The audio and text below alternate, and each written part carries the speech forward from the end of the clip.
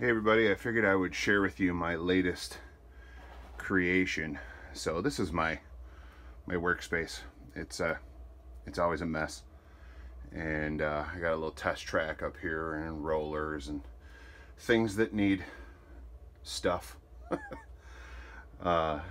things that need worked on, for like this engine, for example. So what I've done is I made a drawer under here, and this pulls out, full extension drawer glides with a little U channel cut in 5-inch thick foam, and this holds an engine or a car upside down. Even there's little cutouts for horns and such and whatnot.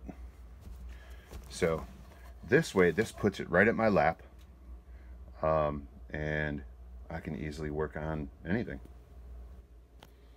So I got this engine in here upside down, and what's nice about it is when you take screws out, you can just take a screw. Let me grab a screw here.